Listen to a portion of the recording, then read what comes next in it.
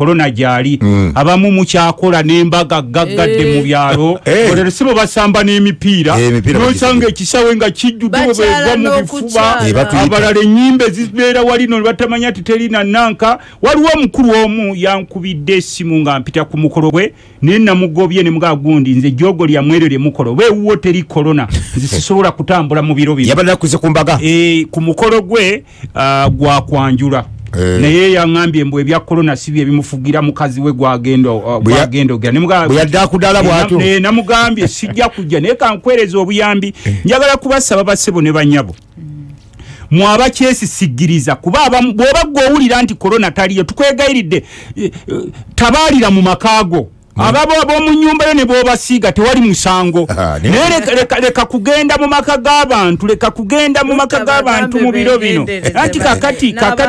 tulina bannaffe abasajja abakulu ng'obabuulira korona gyali foolaba kakati nze neesazeeko okutambula mu bantu nakikozeeko ennaku ezo nga ntambula naye abantu bajja banjoona akugwako n'omugamba obulwadde gye buli social distance ng'olyaganibimbuulira zo masiki baziina mu byalo kati ffe ng'ab'ebyobufuzi bakulaba bubi omubaka kati atwewuliddeko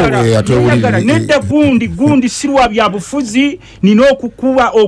okukuuma ng'oli mulamu osobole okumpa akalulu 226 teri wala 226 teri ekyo kibasabye 226 teri wala ate nyinza n'okunole munatera okusalinga abakyala b'embuto anti bazaala abalugenda okulonda ate kati wanawereze 18 era nga nkyali ku byabufuzi n'olwekyo ssebo mukama wange ekyo ntandise nakyo mwekuume obulwadde gye buli mujja kutukyawa abamu nze gwolaba senjerera mu maka g'abantu nga balangiridde nti korona wali era mbeera wange waliwo najja ewange wali nenkugoba nenkuga nti nkulabye naye simanyi wa gy'otambulira ddayo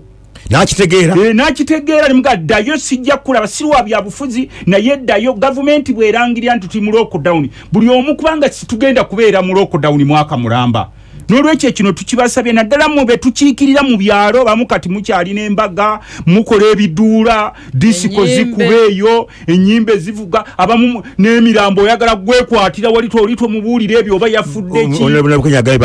ki ate oyo ali ku gwe basumuludde nenze waliwo gwe bajja ebbombo dokita ow'amagye mwennyini najja ewange najja nga noonya mu nnimiro kuba nze bwe mba ndi ku byange olimamoko ndi mukulima kati mu biseera bya korona kakati omusirikale dokita w'ebbombo najja nga noonya nti waliwo omuntu eyafudde naye bamukebedde nga mulwadde wa bulwadde bwa korona ne bamuleeta mu kisango ekaasa ng'ombe ne bamuweereza eyo bamuleetera bo bwe bakitegedde ne bagira ne bamuzinga nti naye baabaawo olw'okuba yabadde muntu ne bagamba nti balina okusooka okumusumulula oba muntu mwali bamulaba oba mwali bamwekebejja ate bamugjeemu kwegamba dokita n'atwala obuvunaanyizibwa ng'ate musirikale w'amaanyi n'aŋŋamba genda ogambe ku bantu ne mga kasita obawadde ebbaluwa ate abazinga omuntu afudde n'abamusumuludde si baana bato basajja bakulu balina ebirevu n'abakyala abali mu boarding bo batuddawo beewaddeyo nti bali mu ddiira awo bakyakola amadiira ago ne batulanga bakulu beewaddeyo kabafuuka esaddaaka ku lw'omufu oyo kuba abalumi balina omulaba nti yaani balina okumulaba yaani nze sisobola kugendayo kubanga ne gavumenti egamba mwekuumira awaka njagala ssebo mukama wange okusaba omukulu President Museveni omusaba kubanga namulabye ayogera okulagira abantu okudda awaka kyanjawulo n'okuyambako abantu abazze ewaka ekyo kye tugambe ekyo gavumenti yali badde esooka kuvaayo nze ndi mubaka wa palamenti Honorable Nabukenya ndooza naye tafunangayo 10 bukyabayingira palamenti nze mbakyasira ffe tubanja emyezi gigenda mu 5 ffe abakadde lwakuba nti ffe mu palamenti tosobola namwe sente zibawo nga tezijja Ennyo ate ffe bw'oyogera abantu amayinja mwabayinza okuyita gavana banka ne mukangakangaawo kisoboka ne tuyita gavana ne minister of finance ffe tutemaatema sente zigenda mu bitongole naye ffe ate abatemaatema temwetemera ne bw'ozitema bakugamba nti sente Ministry of Finance tenaziriizinga otemye jeziri sente toba onele matia kasajja onele member of parliament mumuyite mumutuze mu nsonga muri abisike bo muyita walina yakugamba nti nze mwe political head ani muri abisike mukulu Kasajja ngamba nze ndi political head gende wa mukahanizi nga akujuliza kakati olwokuba nti naffe mutulaba kino kikugambye nti ebiro si byangu nnyo kubanga temuna myezi ena nze nalina n'omusajja omu yanonye yankubira campaign emabega kaawo tuyamba abantu naye kati tubayamba ku mabanja gaffe ne mugasebo makamala emyezi gye gigenda kwera 5 nga sifuna sente naye bondaba nina kyenkukoledde webaze Katonda manya nkwata munanka zange endala nnyo ze straining n'akyokka ne yeecwacwanawo ne mugamba gende w'omubaka gundi akwe yatuuka eri omubaka n'amugamba nti nze nali manyi mubaka mupya nga Nabukenya n'agamba nti nze nali manyi nti bw'oyingira mu palamenti ennaku z'omwezi oluyingira bakuwa zino za motoka guno musaala kino kiki naye ya abadde n'amabanja n'essawa ya leero tafunanga n'olwekyo kino tubadde tukigamba abantu baffe nkisaba mukulu Museveni nze omubaka wa palamenti nkaaba naye omuntu ono apangisa n'amasannyalaze asasulira amasasulire n'amazzi asasulira amasasulire omuggadde omulundi gumu bwoti n'omugamba dayeeka obo tulina okubalowoozaako tubafunire akasente akabagulira ku mmere emmere esobola okugulwa tubafunire ku kasente akabagulira ku bijanja yabalemerera kyenkugamba kubanga profesa amazi bagasalako zewange segaliyo nze ndi mukulembeze ate n'eno radio bajuulira nnyo n'okusinga palamenti yaffe ya Uganda abantu bawulira nnyo radio n'osinga era bwe bakugamba nti tambula mu Kampala oba mu kyalo gye bakuzaala osanga omuntu ataddeko TV nti alaba mubaka wa ateesa taliyo kizibu okumusaga naye wano ku radio bw'otambula nti genda ku beat kati n'aba bodaboda bangawo wansi abampulirize nawe balona lebe tubadde n'olwekyo tubadde tusaba omukulu Museveni bannansi bayiye babawe emmere bannansi babayiye kubanga luli naleeta ekyo kinakendeza ko batwemere tunabirayo waka anti kakati okubeera waka ffenna tukkanya nti obulwadde bwe buli naye wakati ng'obulwadde bwe buli tuyambaganye tutya kuba ye mukulu Museveni takyasanga bizibu buli kimu afuna kyabwerere obumbi alina buyitirivu obw'essente ennyumba asulamu za bwerere motoka za bwerere amafuta ga bwerere abayambi be babwerere ennyonyi za bwerere naye of course nga president privileges naye ono omusajja ono abadde akola eno gwe waggaddewo gwe wagambye obugambi ddayo eka n'oyiwa amagye mu kibuga n'omugamba ddayo owa boda oyo gwe wagambye nti talina kukola yakole ki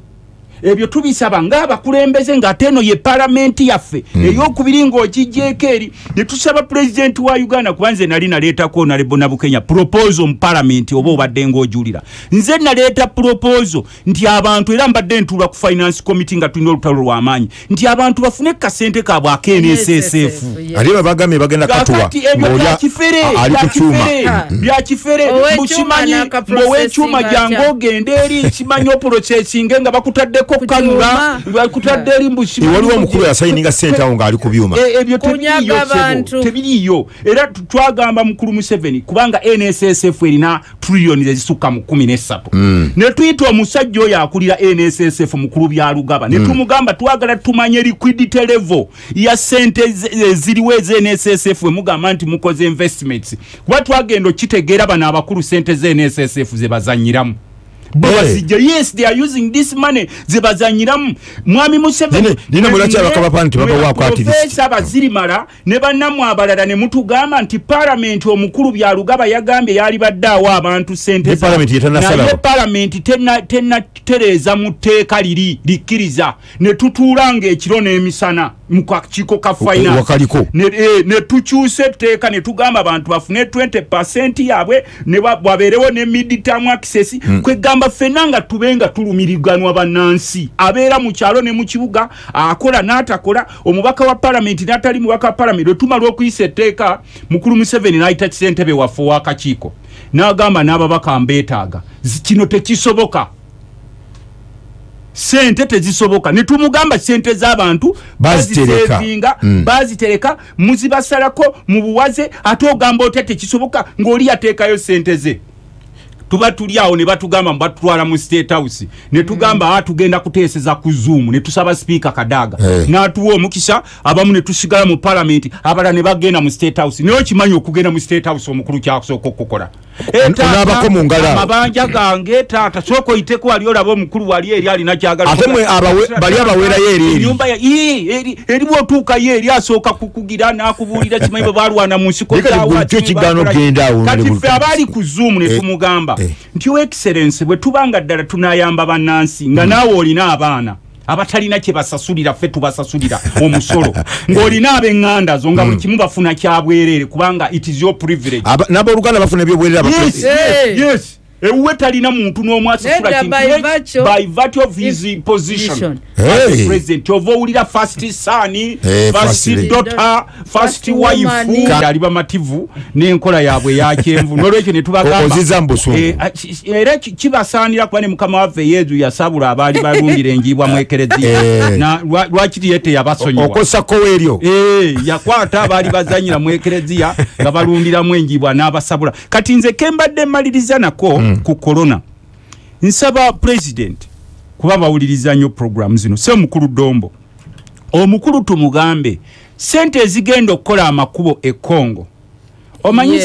sente ze bayisiza mu week kino kikugamba mu weekend ya corona olugogana milioni $3 mwasatu mu something milioni $305 ezigenda okukola eza Uganda zegenda okuwaayo se za Congo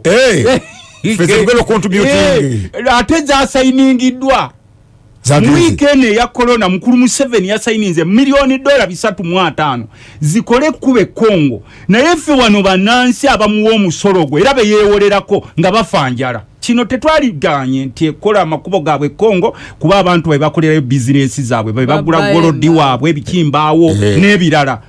naye tusobola kubanga bannansi obaggalidde awaka nosalawo okola amakubo e Congo ezo sente bazijje baguliremu bannansi akawunga. Nze ndi mubaka parliament nima era nange ngezaako okuyamba bensobodde okuyamba naye nga gavumenti abantu gye bawa omusolo nze teri ampa musolo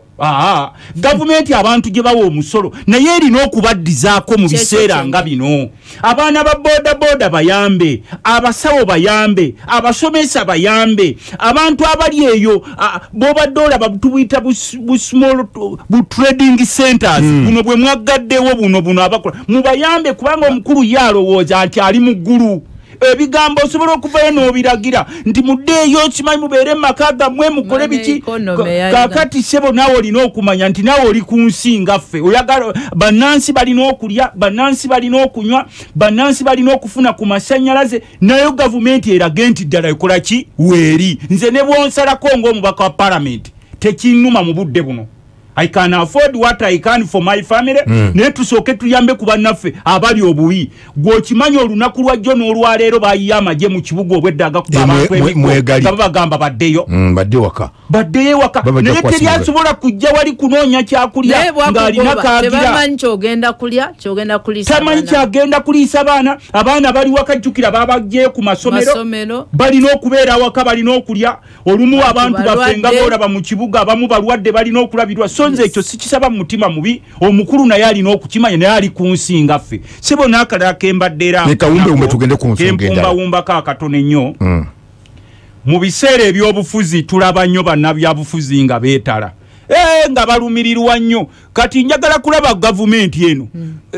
wetuuza gye bayita special sitting nalabyewo nalebo Nabukenya agamba musibayi mu palamenti etuule Parliament luli eri Honorable Nabukenya twali tugenda kutuula mwami Museveni n'alagira tuddeyo eka n'ekifuba era eyo tenti gy'olaba eri mu lujja mogenda tenti mogenda otuula oba muwatuddeko mu lujja lwa Parliament Kadaga yakiteekawo na kifuba nga batugambye nti tuddeyo ewaka abakulu bakozese ssente nga bwe baagala kuba etteeka libagamba nti Parliament mukola ebyammwe mukozese ssente nga bwe mwagala mujja kulaga accountability nga wayiseewo omwaka oluvanyuma lw'omwaka mulamba basabe $1 trillion kati nakuzabye $1 trillion alina okugiyisa wali tojja kugikwesyoninga nga bakulu banagibawa ngandine nnyo egenda kugibawa IMF kubanga ffe wano tulina waliwo amakampuni agaweebwa ssente empitirivu okuwaana gavumenti ebweru wa Uganda eno ensi eno makabuta yaddawo eno matabuta eri Kampala mujiwe eyo katufeeyo Honorable Kutesa bwe yalinga atali foreign minister. Yes. Ebikolobero byabaawo bingi nnyo diplomatically. Government nekwata ne hiring farm, American farm erinnya ndyerabidde kubanga byali ne mu New Vision. Ne kuseneni. Etereze ekifaananyi kya Uganda wa Ebulaya. Ne bwe twava mu kalulu kano Uganda avaamu ngeri damaged abuse abantu okuba abantu okutta kati ne tukwata obuwumbi bw'ensi buyitirivu nnyondo za bwalinga 300 billions okugenda okutereeza ekifaananyi kya Uganda kati awo Uganda wetu kati sebonze kembadde maliriza nako okimanyi nti Uganda ngagga nnyo ambalize mani wentu libasi bawejere dala kusente zina abasajja ze babba ebigambo bya yali prime minister wa Cameroon Honorable Nabukenya wa Bungereza we baita Cameroon James Cameroon James Cameroon bino tetwogera ndo bitekeko naawo ebigambo bya Cameroon bayogera ku Uganda tutuwayiriza bitekeko ku mutimbagala biko yagamba nti sente zibibwa mu Uganda buli lunaku singa zibibwa mu government ye Bungereza singa yagwadda ebyo bitekeko awo yali prime minister we Bungereza gwe baita Cameroon kubaffe tubadde tugamba omukulu nti bwoba kale oganye nti gwe sente ozitweka mu bibyo naye mukulu sebo professor wa Lusimbi n'akasente KNSSF bannaffe ke baterekayo nako n'ogaana okukaba w'abantu bagandi bagenda katuwanga obomaze okulwala kati ng'ogenda wali n'eccupa mbu corona nzita nzije kusayininga lwaki tokawa muntu nga mulamu mu budde buno kubanga bali bekwasa teeka twalikola ffe nga parliament nga tutambula kiro na misana ne tutuula mu house ne tulitwalira omukulu n'olwekyo kino tukigamba bannansi si ffe katugenda okubona abona bannabyabufuzi naye tulina okukwatira wamu ng'eggwanga nga tiimu ng'era president bwe yavaayo sebo professor obadde ng'ompulira wali owuliddeko nga tuwakanya ebirowoozo bya president Museveni ebya corona mulwawo biwa mumutira ddala nnyo mu kaseera ako ayogerera eggwanga mwena musirika nedda okwogerera eggwanga bw'obeera head of state tukuwa ekitiibwa tukuwe ekitiibwa ne twagala nnyo okulira nti ebintu ebiva ku musajja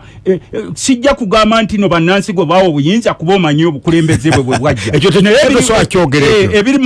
omukulu atudde mu ntebe wali biyamba bannansi abamuwa omusolo kubanga tukimanyi nti ye talina kabi kasobola kulaba kuba obugagga bwakuŋŋaanyiza ebbanga lyonna naye waliwo ekiseera bw'otuuka ne weefiiringa omuntu ono gw'okulembera ng'ogamba nti ndagidde naye agenda kubeera watya mu mbeera eno n'otunuulira amalwaliro g'eggwanga gonna nga bwe gafaanana kubanga bo baba Honorable Lutamagunzi ebijja kugamba lojja ebintu bya covid biwanvu ddala ekyo nze kyensembezaayo NSSF bawa abantu akasente kaabwe president ndowooza sanyiga busanyiniziteeka kati omukulu oyo ye yagamba tayagalira ddala bannansi bali bulungi simanyi basajja abo oba lwaki tebaagala bannansi suubi bali mu lukiiko olw'okutemera empenda okulaba nga batwayo kamere bali mu task force kati Kiwanda Suubi akola ngani ali ku task force eyaki ey'okugaba emmere ya professor bannansi be bagaba emmere si government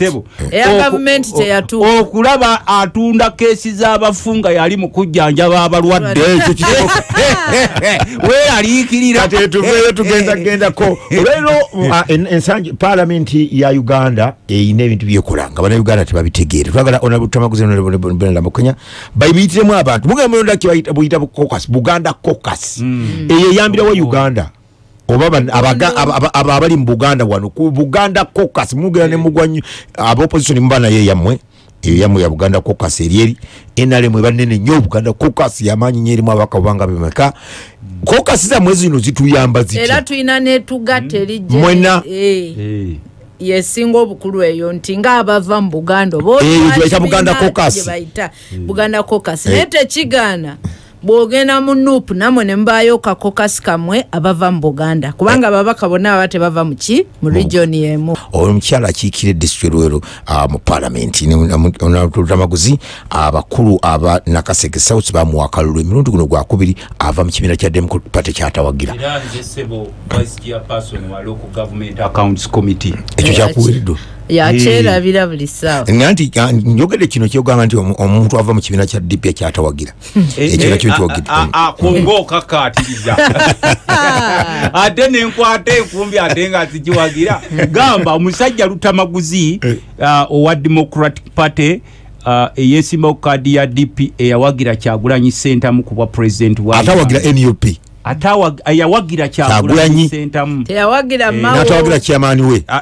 era namubuulirawo nti tolina masannyalaze sikuwagira nze seerimbalimba ekitwawulafu abakatuliki fe abakatuliki ngwejjeeko aboononefu abamu ennaku zino tukuwulirawo amazima namugamba nti mukulu mawo naera nawuse bonna statistics professor yafuna bumekasi anti senga mwagenda ne mumweyungako obuli bwali aze abantu abalinda okuba nti Lutamagunzi aliruddawo oyawula omuntu alina amasannyalaze omulaba Kyagulanyi ali omulaba tugende ku caucus zemulonda naddala Buganda caucus Buganda caucus evuddemu abakulu bangi ate bamala okubeera abakulu mu caucus mbabawo obukulu katulasimbye abadde onalebo Kiwanda yamalira mu bwa minister ayasooka agonjajjuka ennyo Gilbert Bukenya yamalira bwa vice naddaka abakulu babadde babawo obukulu Rose Namayanja ene yafunawo abantu bafunye nga bwe mumala okufuna obukulu soko tuwulire onalebo Brenda obukiiko buno buyamba wa caucus yamba wa naddala Buganda eyo yesinga okuba yamanyi Buganda caucus enjiwuli evuga nnyo eyambadde Buganda ekisooka nga tuzeeyo parliament eba n'obukiiko mu luzungu baziyita fraternities osangayo Teso region nabo balina akakiiko n'osanga Busoga bakayina era nga ku byakadaga batuulanga bamanya nti gundi tawagira bo bava ne mu kyekibina ne bagana neddono waffe kulaga ky'obukiiko bwo kye bukola ki wabaawo ensonga ennekusifu ezaaki ez'eggwanga eryo nga bava ne ku by'ebibiina ne bagana nedda eno ensonga yaffe nga ki ng'Abasoga kati naffe tulina olukiiko lwaffe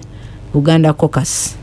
olukiiko olwo luba n'obukulembeze bwalwo okuli ssentebe ebifo nja bikubulirawo gye bujja mu maaso ne ba members committee members akakiiko ako lwaki bubaawo obukiiko buno kansoke nko ekifaananyi nti abantu ngaffe abava mu Buganda waliwo ensonga nga zaaki nga za Buganda ng'oggyeko nti muli babaka ono NRM ono wa DP ono wa NUP waliwo ensonga ezitukosa nga ki ng'Abaganda ojjukirako emabegaawo okuteeka ly'ettaka eryaliwo nga balireese ababaka bamale bavotinga yes and no era waliwo omubaka ali avaluwe bamuyitawo naye Bonarwanga ye yavotinga no naye ekyamuleetera neeyo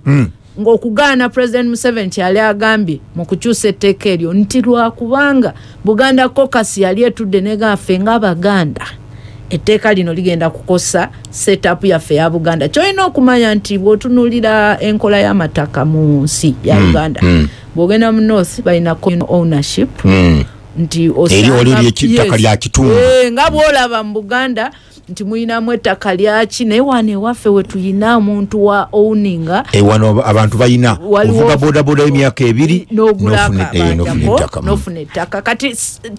tenure system yaffe yanjawuloko ne regions ki endala nti oluusi baba baleeta amateeka katugeze eri ettaka nti Buganda ate ebeera affected differently abatakosebwa mu mateeka galeetebwa kino nkireese okulaga lwaki omubaka oli yavotinga no kubanga bwekyaliwo ku lunaku olwo nga Buganda ejja kukola ki kosebwa naye ekyo kyava ki mu kakiiko ka Buganda caucus nga bagamba nedda tulina okuyimirira wamu ne Ssaabasajja ku nsonga z'ettaka n'Abaganda bonna kati ye ng'owenRM n'ava ku kyenRM kye yayogera n'ajja kati Buganda caucus eyina ensonga zetunuulira mu lukiiko lw'eggwanga olukulu negamba nti banaye ku nsonga eno ekwatagana ne Buganda ffe tugamba bwe tuti bane twegatte bwe tutuuka ku nsonga eno twogere naye ekyo kye kigendera kya Buganda ki caucus era mu nnaku ezitali zaawala bayise olukuŋŋaana si ku Lwokusatu lutta ku Lwokusatu wiiki ejja tugenda mu lukiiko okwogerako kubanga buli obukulembeze bwagenze era abantu bavuddeyo batandise ovuganya naye era kyolina omanya nti Buganda caucus erina beetutte waggulu lukiiko lw'amaanyi tuli ababaka 9 si 7 nga muli bangi 9 bwe tuwulira Buganda caucus ebaamu Baganda bokka buli atwala ensalo za Buganda we ziyita omuntu ayinza okuba wagwanga ddala kati ng'ebuyikwe ombaka aliyo omukyala muwala wa Kalangu naye Ssaabasajja agamba abantu bonna mu Buganda yamusiima kati abo bonna bali mu Buganda ki caucus ne Honorable Ruyindi bwe yalinga wano enakawa era nga naye twalinamu president ng'abamu tebajja enga bazitya unali mu parliament ey'omwenda nagibeeranga mu era nina amanya gemanyi kubanga Honorable Kutesa teyalabikako mu Buganda caucus yali wesimba buli teyalabikako owulira oyo si wa Buganda caucus waliwo Anifa Kawoya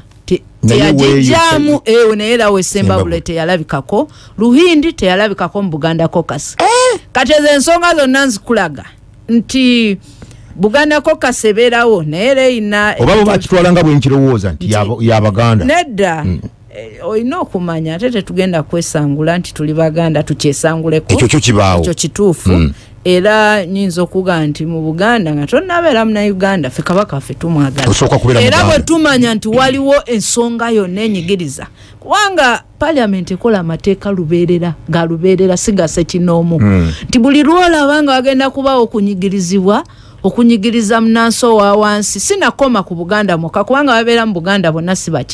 Baganda tuljudde era bwe tuba tuteesa tetuteeseza kabaka yekka tetuteeseza Buganda yokka bannabaganda naye tuteeseza buli muntu ali mu Buganda era bwe tuba tulina kubanga nzijukira Buganda caucus eya 9th parliament mwalaba nga tugulidde ne Katikkiro Kavani temwakalaba mwakiraba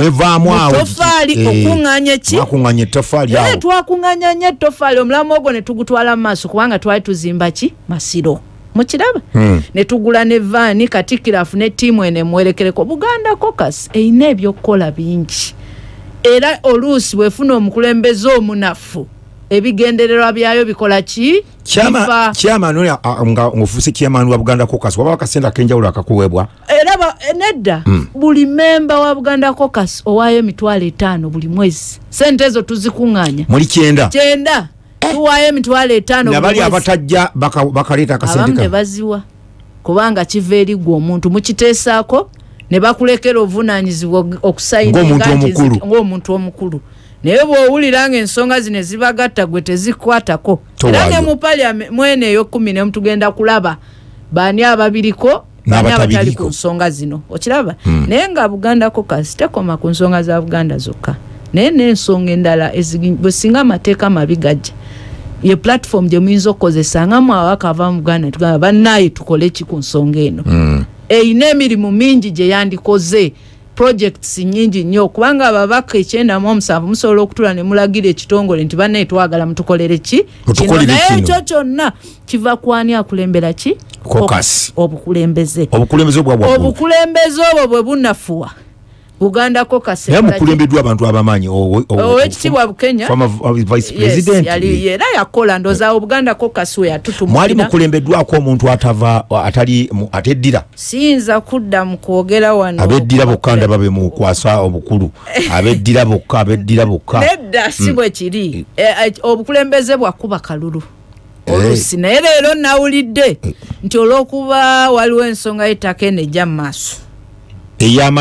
Mailand wategedde minister bawadde Mayanja omanyi bulungi akolera wano ku KAA ojimanye law firm ekolera nnyo President Museveni ne bwe yalina omusango Bungereza waliwo omwami alopa president ng'omuntu ku property za Uganda ziri e Bungereza ng'agamba azinako ownership era yeyo firm President Museveni gye yalagira ogenda owoza omusango era minister kati gwe yajjemu naye minister oyo bikyawandiika owa state naye oliye waki buli nsonga yonna minister oli gy'awandiika alwanyisa Mailand kati kitegeeza nti waliwo olutalo lukola ki ettaka liri mu Mailand erisinga kitegeeza minister ono takikiririzaamu kati gwe Munnansi kikuwa kifaananyi ki nti wali we tulaga mu maaso awo wayinza obutaba wangu kitegeeza Honorable Kiwanda Honorable Lutamagunzi bayimba yakibuuza Honorable Kiwanda yennyini kino ekya government Honorable Lutamagunzi akakiiko kawo kateekateekwa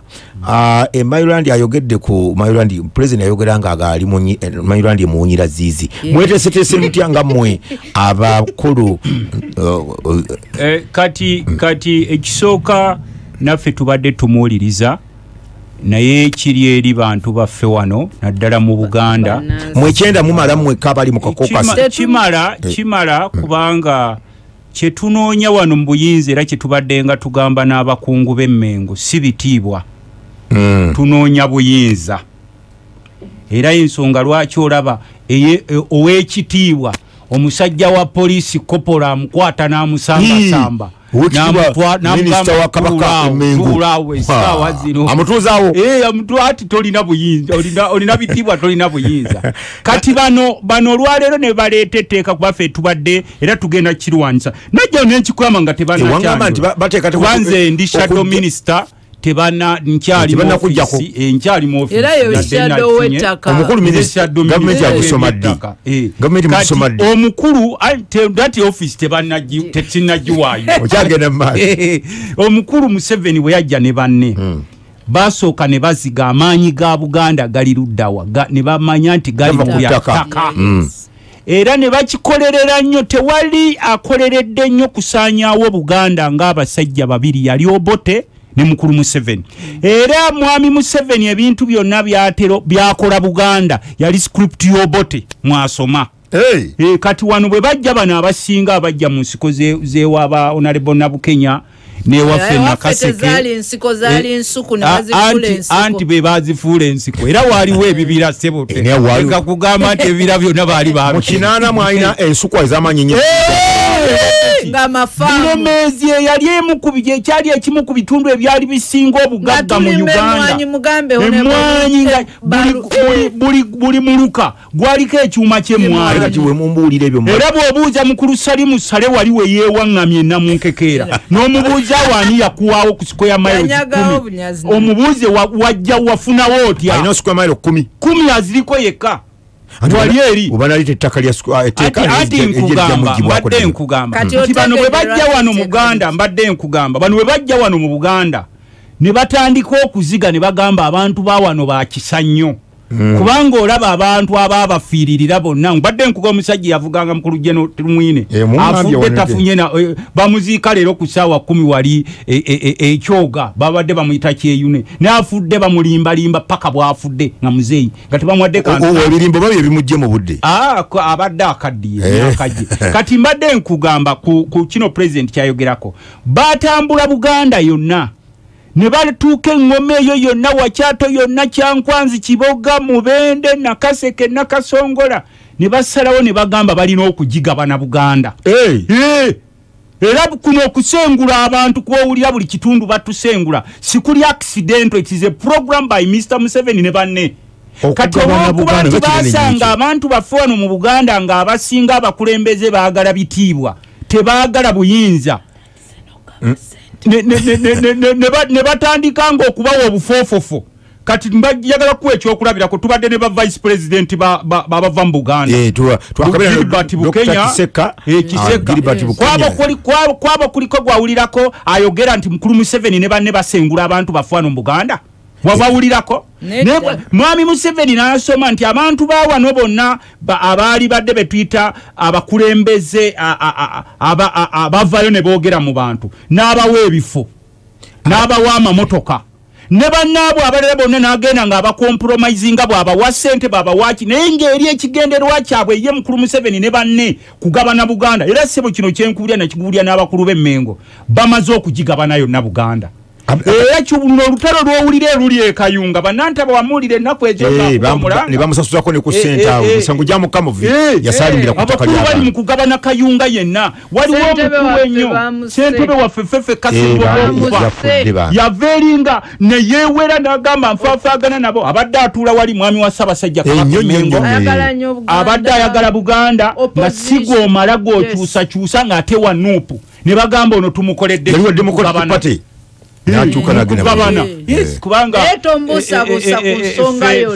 ffe tetufaayo ffe bonna tubayita baana ba jjajjaffe Abulahamu oba gwe Isima oba gwe Musa oba gwe Moses ffe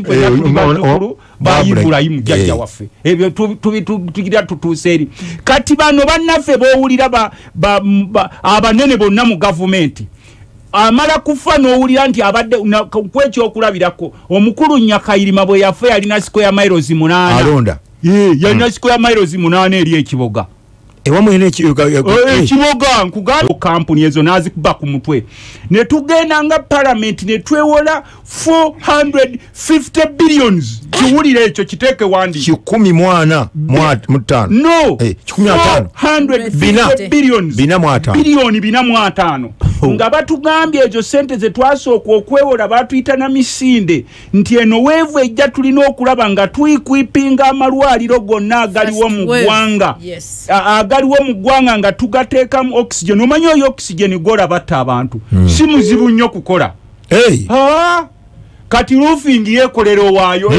okimanyi ti gavumenti egula ku roofing UPDF yagambye egenda tukolera abo baveeko abo naawe bonna be bamu abo batabani baabali abali mu kubba kati mbadde nkulaga ekitongole kya roofing kikulabarubowa kyagambye kakiyambeko gavumenti kigikolere oxygen era kati oxygen gwe tufuna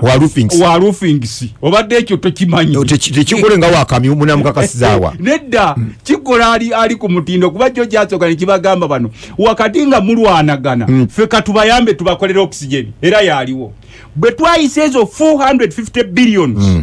ne tumanya nti amalwaliro gonna ge bayita okuviira ddala kwerese center 3 galina okubanga gafuna oxygen n'ebigenderako owulira by the way kwezo sente kwaliko neze bayita sima bayita safety gears ebyo kwambala nga abasawo bebakozesa nga kuliko ne sente ezegenda okuwa baafande abali mu mulimu guno abapoliisi n'abamagye abali mu kulwanyisa bamuyita special allowance kwezo sente oyo akolera bamulya bisiike era erina kuwolereza bamulya bisiike abanyagulula eggwanga bamuwulirize ssebo Honorable Dombo olina kyogamba wamutemba mu mwami oyo timugwanga lyaffe mulimu ababbi kuba etteeka lino tobbanga tebalikoze ku mulembe gwa NRM alikola dda NRM nga teravaawo ate tebalikolera mu Uganda muno naye kyenjagala okumugamba kyekirungi vice chairman w'akakiiko ki Local Government Accounts Committee agakola ku nsonga ezo nja kumusaba nga parliament imaze okukakana nga covid akendedde ajja balaga eggwanga akolere parliament report kiki yandiyagadde parliament basaba kati $1 billion gye basaba kati anti mu IMF nandi musabye aleme kukozesa akakiiko ako ng'abalala baliko okakozesa okulya sente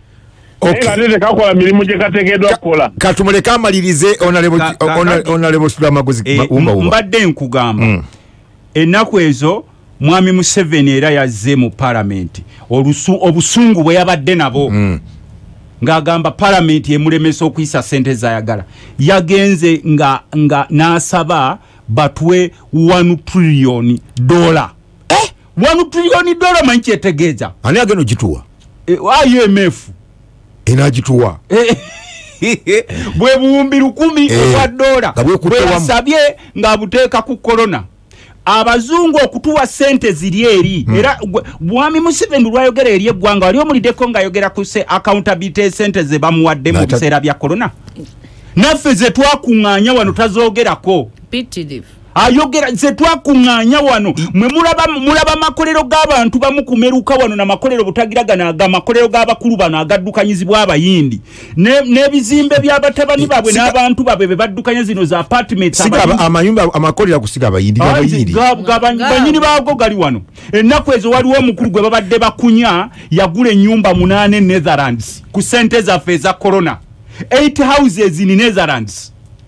mugundi y'abakungu Netherlands kakati mbadde nkulaga nti mwami Museveni nga sente zino zimaze okujja amanyi report ya auditor general naffe ku parliament gye baatuwaako amanyi abatwala trillions eza corona ng'ogyeko ffe abantu ze twawaayo gw'obadde okimanyi nti corona oli bwe yali aggwako abazungu basasulira buli Munnayuganda emitwalo 10,000 nga obuzirina okusasulwa awaka ninga lwaki abazungu bakikola mu kyama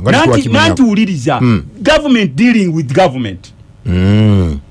ennaku ezo twamugamba nti sebo sente za defense ze wayisizza kuba defense si eyokubiri mu budget ze wayisizza tetulinawo olutalo lwaki tize zigenda ne ziguliramu abantu emmere kubanga oli mu buyinza olina obugagga bwolina n'emmundu z'ogula sente sizi zo totunda nte wabula bannansi be bakuwa omusolo abo naffe tubaddize mubaka wa parliament iriza n'oŋŋamba nti ebiseera bye tuli mu diza nonti normal times Lutamagunzi omusaala gwo katukusaleko oba tugira tulinda okuwa kubanga mubaka tobeera bubi nnyo tusooke sente ezo tuguliremu abantu emmere ennaku 82 oba twongeddemu n'endala mulisasula oluvannyuma ekyo nkikkiriza ne tusobola kugamba abantu nga ne bwe kiba kisolo n'okigoba n'okiteeka mu kayumba okiraba n'okiteeka mu kayumba lero kyembadde maliriza nakyo eno $1 billion gye twasabye omukulu tajoogerako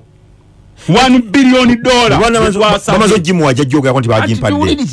ezino sente ffe ekizitugirisa era n'abazungu batusekeredde bobo mu lipooti yaabwe bo babadde bakimanyi nti korona tasobola tukuba bwati waves n'osanga nga Mulago National Referral Hospital bakugamba nti emirambo gigwa tewaliwo okisigeni jasi Mulago gwentandikidde naye tonagende abayindi yabagwako oxygen abayindi abo yabagwako tekisokedde kuffe kati gwe baba bakugambye nti tutunuulira contest y'abantu balungi tosobola gamba mukyala wange Nabukenya Bulendo oli mulungi osinga ne zika obulungi kati ezike liririgerere erizike naawe tunuulira mukyala wo ng'omugerageranya n'abantu we are looking at Uganda India gyoyogerako yemu ku nsi ezisinga abantu abangi eri billion kawumbi kamu milioni sente wano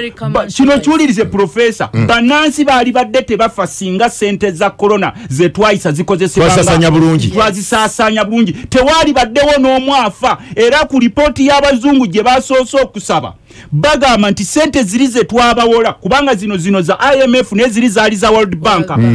eza World Bank ze twabawola ziri twabadde tusuubira nti mwafisa nawo ne zigenda ne zikola ebirala naye tugenda okulaba sente zibuliraawo tulaba bannaffe bwe badde wali eri bwalagira obulagizi ne famire ye ng'atudde walire famire mwe muddeeka mwebake tosobola kulagira muntu muteereddeewo essuubi Honorable Dombo mbadde nsiibula kaakati omwami oyo esebo alina okumanya nti America etuwola sente netuwa ne donation abantu gye basinga okufa emitwalo 6 bakafa mu America Brazil yemu ku nsi enguudivu ennyo bakafa emitwalo 5 kakati singa sente zirabira abantu okufa oba n'obulungi wa medical facilities okulolera abantu okufa singa mu America teri yafa kubanga bo batuwola ku sente ne batuwa ne tulyako naye kakati mufo ky'okwongera mu Museveni kati nga bakulembeze tugende tutegeeza abantu baffe tukulembera kiki baali badde bakola okwetaasa obulwadde mu kiseera kye tulimu mugaso gw'omukulembeze mu kiseera kino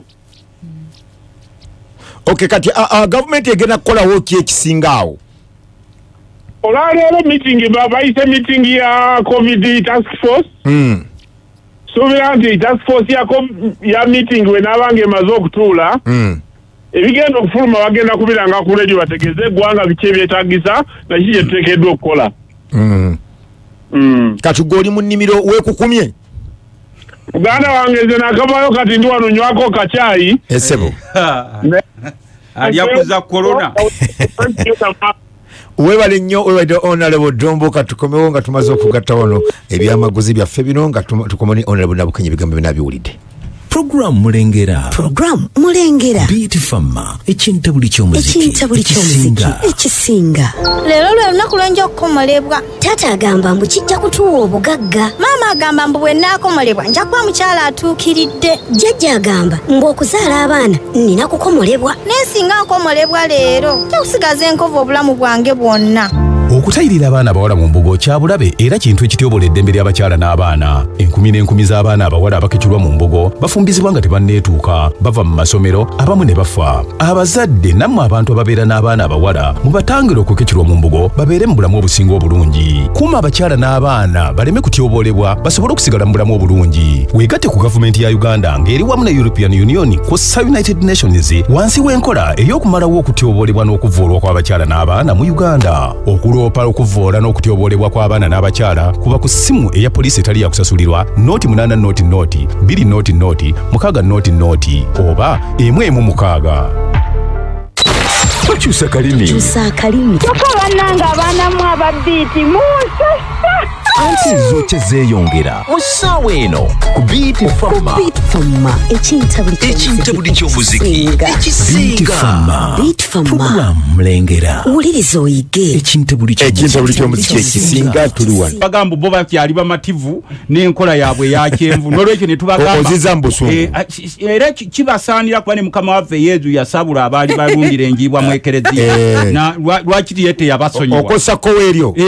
yakwata abaali bazanyira mu ekereziya nga balundiramu enjiibwa n'abasabula kati nze kembadde mmaliriza nako ku corona nsaba president kuba bawuliriza nnyo program zino se mukulu Dombo omukulu tumugambe sente ezigenda okukola amakubo e Congo omanyi sente ze bayisiza mu week kino kikugamba mu weekend ya corona oligogana wa milioni $3 mwasa tumu something milioni $305 tegenda okukola eza Uganda zegenda okuwaayo se za Congo fezegenda contributing ate za signingiddwa mu weekend ya corona mukulu Museveni ya signinze milioni $305 zikole kube Congo naye ffe wano bannansi abamuwa omusolo gwe era be yeewolerako nga bafanjala kino tetwaliganye nti ekola amakubo gaabwe Congo kuba abantu bwe bakolerayo bizinensi zaabwe bwe bagula golodi waabwe ebikimbaawo n'ebirala naye tosobola kubanga bannansi obaggalidde awaka nosalawo okola amakubo e Congo ezo sente bazijje baguliremu bannansi akawunga nze ndi mu baka palamenti nnima era nange ngezaako okuyamba bensobodde okuyamba naye nga gavumenti abantu gye bawa omusolo nze teryampa musolo gavumenti abantu gye bawa omusolo naye erina okubaddizaako mu biseera nga bino abaana ba boda bayambe abasawo bayambe abasomesa bayambe abantu abali eyo bobadde olaba tubuyita bu trading centers buno bwe mwagaddewo buno abakola mubayambe kubanga omukulu yalowooza nti ali mu ggulu ebigambo osobola okuvayo n'obiragira nti muddeeyo kimanyi mubeere makaga mwe mukole biki kakati sebo naawe olina okumanya nti naawe oli ku nsi nga ffe oyagala bannansi balina okulya bannansi balina okunywa bannansi balina okufuna ku masannyalaze nayo gavumenti erage nti ddala ekola ki weeri nze ne bwonsalako ng'omubaka wa palamenti tekinnuma mu budde buno I can afford what I can for my family. Ne tusooke tuyambe ku bannaffe abali obuwi. Gwokimanyi olunaku lwa jjo n'olwaleero bayiyama je mu kibuga obweddaga ku abantu emwegali. Bagamba baddeyo.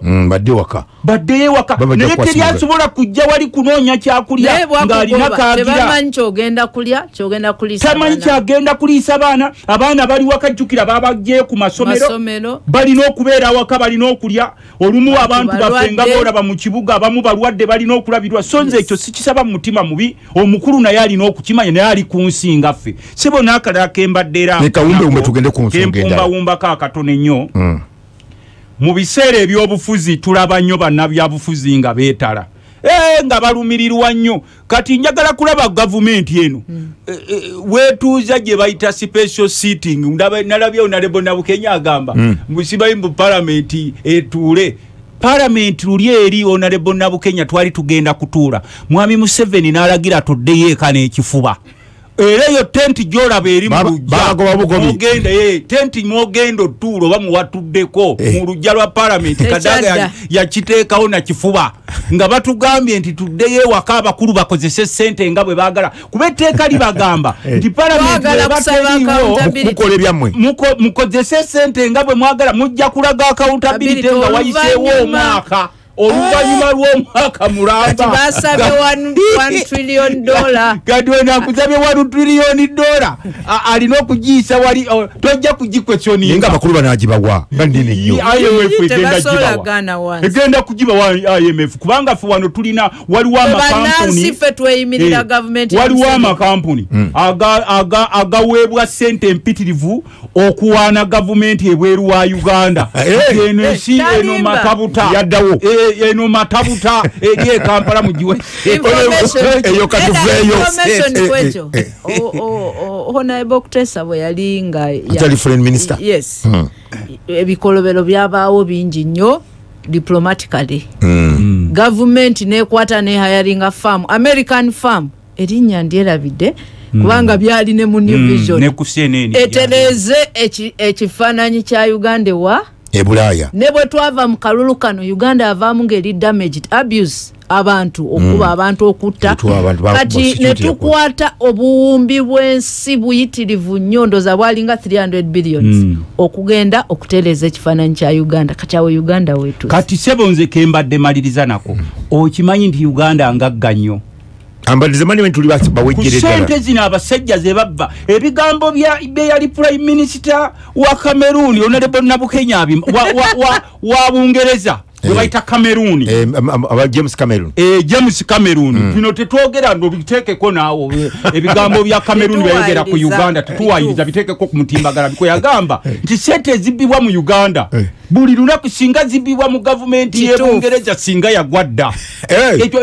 ebyo biteekeko awo yali prime minister we Bungereza gwaita Cameroon kubaffe tubadde tugamba omukulu nti bwoba kale oganye nti gwe sente ozitweka mu bibyo naye mukulu sebo professor wa Lusimbi n'akasente KNSSF bannaffe ke baterekayo nako n'ogaana okukaba w'abantu bagandi bagenda katuwanga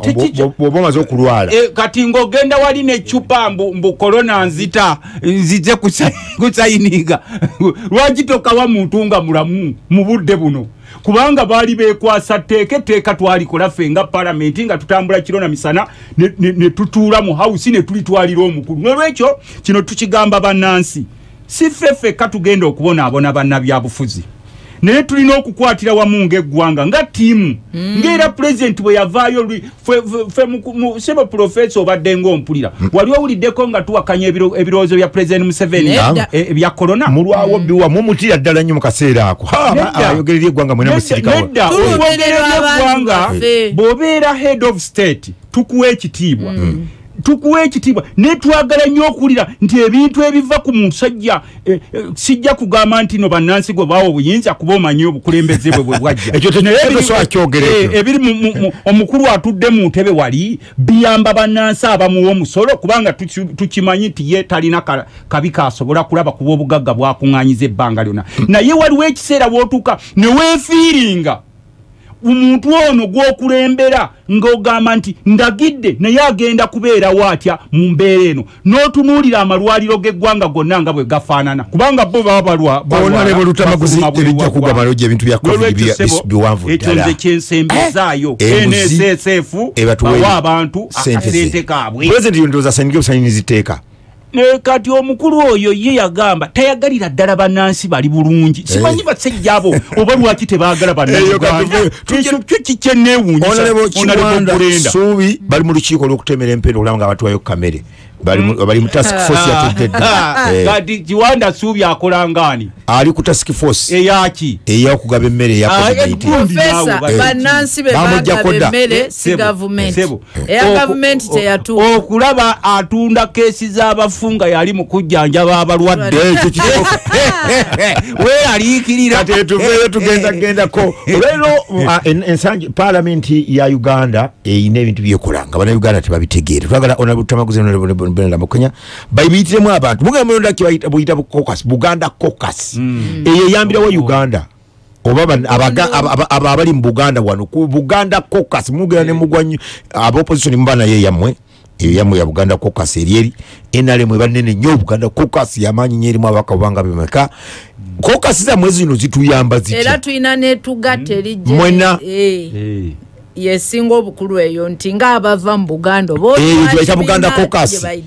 Buganda caucus nete kigana bwogenda mu nupu namwe ne mbayo ka caucus kamwe abava mu Buganda kubanga babaka bonna abate bava mu region yemu katukomewa obutandikira sisobola kukyusa byayita naye ate nze asalawo ebinankolera mu bulamu bwange nga nkozesa movie relaxer omulongooseemu mba n'enviiri ezisanyusa obulamu bwange kati nno ono movie relaxer omulongooseemu alimu ekirungo ekiwanvu y'enviiri kiziweweeza ng'ate tezimala gakutuka oyagala nviiri z'amayengo ŋŋonvu oba nnangulukufu toba wa bulijjo beera wanjawulo kati weeyune Movit mu butuufu ojja kwawukana ku balala Movit all day confidence.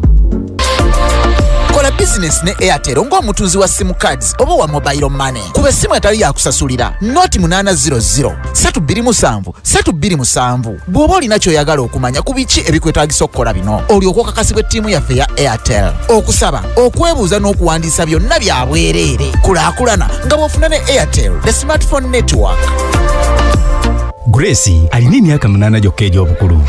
Ndagala kubeera munnamateeka. Omanyi ssente mmeka ezeetaagisa Gracie okugenda ku yunivasite? Ndowooza emitwalo nga 5. Mwattu ssente nnyingi ddala okusinga awo, era engeri yokka bazadde ba Gracie gye bayinza okuŋŋaanyaamu ssente ezo basobola okutandika okutereka ssente okuva leero ne PruEduSave. Awo Prudential ejja kufaayo okulaba nga Gracie agenda ku yunivasite ng'esasula buli kimu kyonna. Prudential ekakasa nti omwana wo waakusoma. Yogerako naffe leero twaŋŋanga obulamu ffenna tuli naawe. Prudential Insurance Uganda Limited erabirirwa Insurance Regulatory Authority. Baby Junior Jelly mukwano gwaffe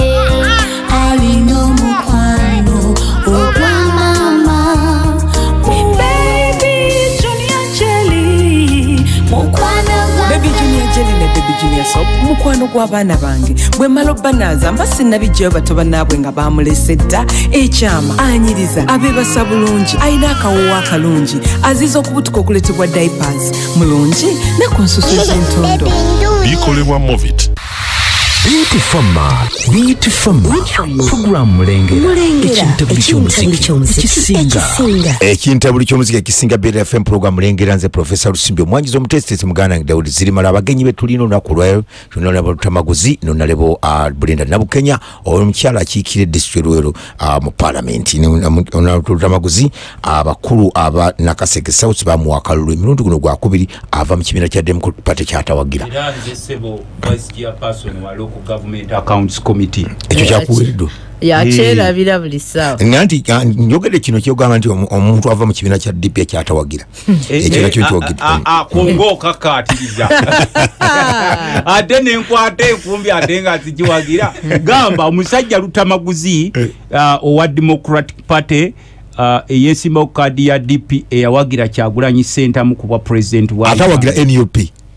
Ayawagira Kyagulanyi Center teyawagira mawo natawagira chairman we era namubuulirawo nti tolina masanyalaze sikuwagira nze serimbalimba ekinjawula fo ekitwawula fo abakatuliki fo abakatuliki ngojeka aboononefu abamwe ennaku zino tukuwulirawo amazima namugamba nti mukulu mawo naye nawe sebo na statistics professor yafuna bumeka wali obutakusana senga mwagenda ne mumweyungako obuli bwali aze ola bantu abandi okuba nti Lutamagunzi alirudde oyawula omuntu alina amasanyalaze omulaba Kyagulanyi ali omulaba tugende ku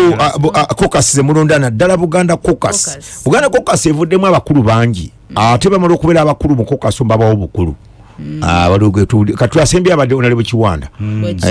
yamalira mu bwa minister ayasoboka agonja juke Ennyo Gilbert Bukenya yamalira vice naddaka abakulu babadde babawo obukulu na mayanja ene yafunawo abantu bafunye nga bwe mumala okufuna obukulu gye bamugjeeyo soko tuwulire onalebo Brenda obukiiko buno buyamba wa Caucus yamba wa naddala Buganda eyo yesinga okuba yamanyi Buganda Caucus enjiwuli evuga nnyo eyambadde Buganda ekisooka nga tuzeeyo parliament eba n'obukiiko omuluzungu baziyita fraternities osangayo Teso region nabo balina akakiiko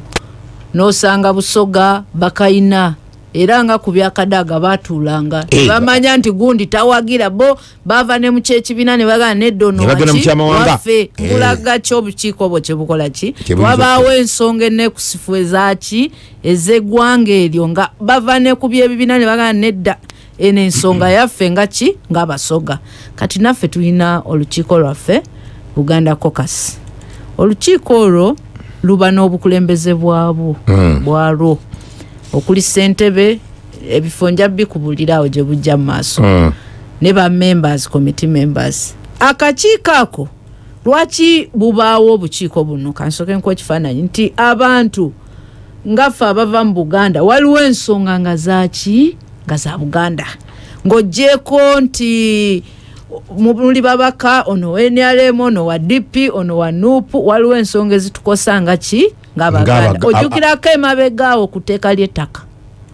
eryaliwo nga balireese ababaka bamale ba voting yes and no era waliwo mbaka ali avaluwe bamitawo na Ibona Rwanga ya voting no naye kyamuletera neyo ng'okugaana President Museveni kyali agambye mu kukyusa etteeka eryo nti lwakubanga Buganda Caucus yali etudde ne Gwaffe ng'Abaganda etteeka lino ligenda kukosa setup yaffe ya Buganda. Kyolina okumanya nti bw'otunuulira enkola y'amataka mu nsi ya Uganda bw'ogenda mu North balina ownership nti osanga ettaka lya kitundu nga bw'olaba mu Buganda nti muyinamu ettaka lyaki naye wano ewaffe we tuyina omuntu wa owninga wano abantu bayina ovuga bodaboda y'emyaka 2 n'ofuna ettaka kati 10-year system yaffe yanjawuloko ne regions ki endala nti oluusi babaleeta amateeka katugeze eri ettaka nti Buganda ate ebeera affected differently abatakosebwa mu mateeka galeetebwa kino nkireese okulaga lwaki omubaka oli yavotinga no kubanga bwekyaliwo ku lunaku olwo nga Buganda ejja kukola ki kosebwa naye ekyo kyava ki mu kakiiko ka Buganda Caucus nga bagamba nedda tulina okuyimirira wamu ne Ssaabasajja ku nsonga z'ettaka n'Abaganda bonna kati ye ng'owenyalemu n'ava ku kyenyalemu kye yayogera n'ajja kati Buganda Caucus eyina ensonga zetunuulira mu lukiiko lw'eggwanga olukulu negamba nti bannaye ku nsonga eno ekwatagana ne Buganda ffe tugamba bwe tuti bane twegatte bwe tutuuka ku nsonga eno twogere naye ekyo kye kigendera kya Buganda ki Caucus era mu nnaku ezitaliza wala bayise olukuŋŋaana si ku Lwokusatu lutta ku Lwokusatu wiiki ejja tugenda mu lukiiko okwogerako kubanga buli obukulembeze bwagenze era abantu bavuddeyo batandise ovuganya naye era kyolina omanya nti Buganda Caucus erina beetutte waggulu lukiiko lw'amaanyi tuli ababaka 9 si 7 nga muli bangi 7 bwe tuwulira Buganda Caucus ebaamu Baganda bokka buli atwala ensalo za Buganda we ziyita omuntu ayinza okuba wagwanga ddala kati ng'ebuyikwe omubaka aliyo omukyala muwala wa Kalangu naye Ssaabasajja agamba abantu bonna mu Buganda yamusiima kati abo bonna bali mu Buganda ki Caucus ne Honorable Ruyindi bwe yalinga wano Enakawa era nga naye twalinamu president ng'abamu tebajja enga bazitya unali mu parliament ey'omwenda nagiberanga mwera nina amanya gemanyi kubanga Honorable Kutesa teyalabikako mu Buganda Caucus yali wesimba buli teyalabikako owulira oyo si wa Buganda Caucus waliwo Anifa Kawoya teyajijjamu naye era wesemba bule teyalabikako Ruhindi teyalabikako mu Buganda Caucus kati ezo ensonga zonna nzikulaga nti Buganda Caucus ebeerawo naye era erina oba bo bakitwalanga bwenkirowooza nti y'Abaganda nedda olina okumanya ate tetugenda kwesangula nti tuli Baganda tukyesanguleko ekyo kibaawo ekyo kituufu era nyinza okuga nti mu Buganda nga tonnabeera muna Uganda ffe kabaka ffe tumwagala era bwe tumanya nti waliwo ensonga yonna enyigiriza kubanga parliament ekola amateeka lubeerera nga lubeerera sigase kinoomu nti buli lwolaba nga wagenda kubawo okunyigiriza Munnansi wa wansi sinakoma ku Buganda moka kubanga babeera mu Buganda bonna si Baganda tuljudde era bwe tuba tuteesa tetuteeseza kabaka yekka tetuteeseza Buganda yokka bannabaganda naye tuteeseza buli muntu ali mu Buganda era bwe tuba tulina kubanga nzijukira Buganda Caucus eya 9th parliament mwalaba nga tugulidde ne Katikkiro Kavani temwakalaba mwakiraba mwevaamu awo tofaali okuŋŋaanya ki mwakuŋŋaanya ettofaali awo twakuŋŋaanya nnyo ettofaali omulamu ogwo ne tugutwala mu maaso kubanga twali tuzimba ki Masiro mukiraba ne tugula ne vaani Katikkiro afune ttiimu eno emwerekereko Buganda Caucus eyina ebyokukola bingi era oluusi bwefuna omukulembeze omunafu ebigendererwa byayo bikola ki chairman nga ofuuse chairman wa Buganda Caucus waba akasenda kenjawulo akakuweebwa era nedda buli memba wa Buganda Caucus owaayo 5,000 buli mwezi sente ezo tuzikuŋŋaanya muli 9 tuwaayo 5,000 nabali abatajja bakaleeta akasente abamu ne baziwa kubanga kiva eri gwe omuntu mukiteesaako ne bakulekera obuvunaanyizibwa okusayininga ng'omuntu omukulu naye bw'owulira ng'ensonga zino zibagatta gwe tezikwatako era ne mu parliament mwene eyo 10 tugenda kulaba baani ababiriko baani abatali ku nsonga zino okiraba naye nga Buganda Caucus tekoma ku nsonga za Buganda zokka naye n'ensonga endala bwe singa amateeka mabi gajja ye platform gye muyinza okukozesa nga mwawaka ava mu Buganda tugamba bannaye tukole ki ku nsonga eno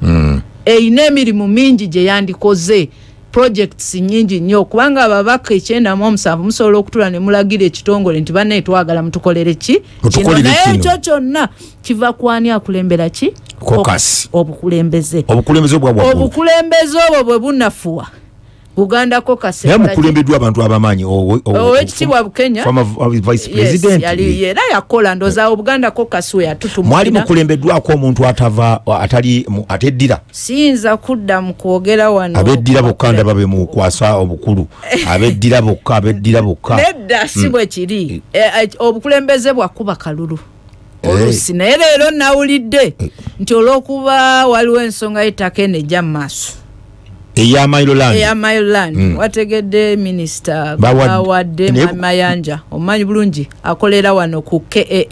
ojimanye law firm ekolera nnyo president Museveni ne bwe yalina omusango ebungereza waliwo omwami alopa president ng'omuntu ku property za Uganda ziri ebungereza ng'agamba azinako ownership era yeyo farm president Museveni gyalagira ogenda owoza omusango era minister kati gwe yajjemu naye minister oyo nikyawandika owa state naye oliye wachi buli nsonga yonna minister oli gyawandika alwanyisa Mailand kati kitegeeza nti waliwo olutalo olukola ki ettaka liri mu Mailand ekisingo kitegeeza minister ono takikiririzaamu kati gwe Munnansi kikuwa kifaananyi ki nti waliwo tulaga mu maaso awo wayinza obutaba kitegeeza Honorable Kiwanda Honorable Lutamagunzi mayimba yakibuuza Honorable Kiwanda yennyini kino ekya government Honorable Lutamagunzi akakiiko kawo kateekwa Mailand ayogedde ku Mailand president ayogera nga agali Mailand emuwunyira ziizi mweteeseteese mutya nga mmwe abakulu kati ekisooka naffe tubadde tumuwuliriza naye kiri eri bantu baffe wano naddala mu Buganda mwekyenda mumala mwekka abali mu kakokasi kimala kubanga kyetunoonya wano mu buyinza era kyetubadde nga tugamba n'abakungu b'emmengo si bitiibwa tunoonya buyinza era ensonga lwaki olaba ow'ekitiibwa omusajja wa poliisi kopola amukwata n'amusambasamba Minister wa Kabaka Emengo amutuzaawo amutwati tolina buyinza olina bitibwa tolina buyinza kati bano olwaleero ne baleeta etteeka kubaffe tubadde era tugenda kirwanyisa najja n'ekikwama nga tebanakyanze ndi shadow minister tebana nkyali mu office era yo shadow wetaka omukulu minister government yagusomaddi government musomaddi omukulu that office tebanagiwayo okyagenda maaso omukulu Museveni bwe yajja ne banne basooka ne baziga amaanyi ga Buganda gali luddawa ne bamanya nti gali ku ttaka era ne bakikolerera nnyo tewali akoleredde nnyo kusaanyaawo Buganda ng'abasajja babiri yali Obote ne mukulu Museveni era mwami Museveni ebintu byonna byakola Buganda yali script y'Obote mwasoma kati wano bwe bajja bano abasinga abajja mu nsiko zeewaba Honorable Nabukenya newaffe nakaseke anti be bazifuula ensiko era waaliwo ebibira sebote nga kugamba nti ebibira byonna baali mukinana mwalina ensukwa ez'amanyinyi nga mafaamu Bulemezi yali ekyali ekimu ku bitundu ebyali bisinga obugagga mu Uganda emwanyi buli muluka gwaliko ekyuma ky'emwanyi era bw'obuuza mukulu Salimu Sale wali we yeewaŋŋamye namunkekeera n'omubuuza wani yakuwaawo ku siko ya mailo 10 omubuuze wajja wafunawo otya alina siko ya mailo 10 aziriko yekka twalieri ubanalite ettaka lya mbadde nkugamba nti bano bwe bajja wano mu Buganda bano bwe bajja wano mu Buganda ne batandika okuziga ne bagamba abantu ba wano bakisa nnyo kubanga olaba abantu ababafiiririra bonna mbadde nkuga omusajja yavuganga mukulu Jeno Tumwine afudde tafunye bamuziika leero ku ssaawa 10 wali ekyoga babadde bamuyita kyeyune n'afudde bamulimbalimba paka bw'afudde nga muzeeyi nga tebamwadde ebirimbo babi ebimujje mu budde abadde akaddiye akajje kati mbadde nkugamba ku kino president kyayogerako batambula Buganda yonna ne batuuka engoma eyo yonna Wakyato yonna Kyankwanzi Kiboga Mubende Nakaseke Nakasongola ne basalawo ne bagamba balina okugigabana Buganda. Era kuno okusengula abantu kwowulira buli kitundu batusengula sikuli accidental, it is a program by Mr. Museveni ne banne. Kati abantu basanga abantu bafuano mu Buganda nga abasinga abakulembeze baagala bitiibwa tebaagala buyinza ne batandika nga okubawa obufofofo. Kati mbagala kuwe ekyokulabirako tubadde ne ba vice president bava mu Buganda Bwakenya kwabo kuliko gwawulirako ayogera nti mukulu Museveni ne banne basengula abantu bafuano mu Buganda. Wabawulirako Mwami Museveni n'asoma nti abantu ba Wano bonna abaali badde betwita abakulembeze abavayo ne boogera mu bantu n'abawa ebifo n'abawa amamotoka ne bannaabo abalala bonna n'agenda nga abakompromisinga bw'abawa ssente bw'abawaki naye ng'eri ekigenderwa kyabwe ye mukulu Museveni ne banne kugabana Buganda. Era ssebo kino kyenkubulya nakigubulya n'abakulu b'emmengo bamaze okugigabana yonna Buganda. Era kibuno olutalo lwowulire luli ekayunga banantaba wamulire ennaku ejokamula ne bamusasuzako ne ku ssente awo musango gya mukamuvi yasalimbira ku ttaka ly'abantu. Bali mu kugabana kayunga yenna waliwo omukulu ennyo ssentebe waffe ffeffe Kasirwa yaveeringa ne yeewera n'agamba nfaafaagana nabo abadde atuula wali mwami wa Ssaabasajja Mengo abadde ayagala Buganda nga sigwa omala gw'okyusakyusa ng'ate wa Nuupu ne bagamba ono tumukoledde kubana kubanga fe tetufaayo fe bonna tubayita baana ba jjajja Abraham oba gwe Isima oba gwe Musa oba gwe Moses fe natulibakulu ba Ibrahim jjajja waffe ebyo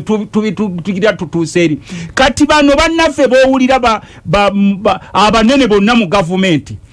amala kufa n'owulira nti abadde kwekyokulabirako omukulu Nyakayirima bwe yafe yalina square miles 8 alonda yalina square miles 8 eri ekiboga ewamu ene ekiboga